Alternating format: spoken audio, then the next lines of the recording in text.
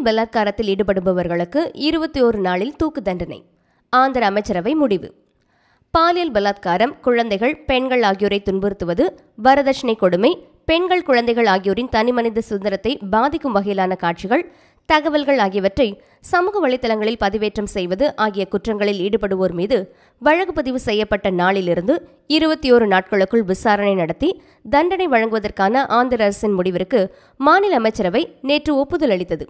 பெண்கள், குழந்தைகள் ஆகியோர் மீது நடத்தப்படும் பாலியல் பலாத்காரம் தொடர்பான வழக்குகளை விசாரணை செய்ய டிசா விரைவு நீதிமன்றங்கள் என்ற பெயரில் ஆந்திராவில் விரைவு நீதிமன்றங்களை ஏற்படுத்தவும், பாலியல் பலாத்கார குற்றவாளிகளுக்கு தற்போது விதிக்கப்படும் 3 முதல் 5 ஆண்டுகள் வரையிலான சிறை தண்டனையை 14 ஆண்டுகள் கடுங்காவல் தண்டனை முதல் மரண தண்டனையாக அதிகரிக்கவும், பாலியல் பலாத்காரம் தொடர்பான புகார்கள் வந்தால் போலீசார் ஒரே வாரத்தில் விசாரணை நடத்தி வழக்கு பதிவு செய்யவும், 14 நாட்களுக்குள் வழக்கு விசாரணையை முடிவு செய்து 21 நாட்களுக்குள் தண்டனை வழங்க வகை செய்யும் சட்ட மசோதாவுக்கு ஆந்திர மாநில அமைச்சரவை நேற்று ஒப்புதல் அளித்தது.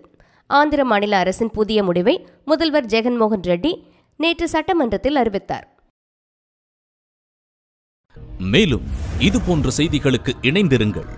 பிரிட்டன் தமிழ் தொலைக்காட்சி.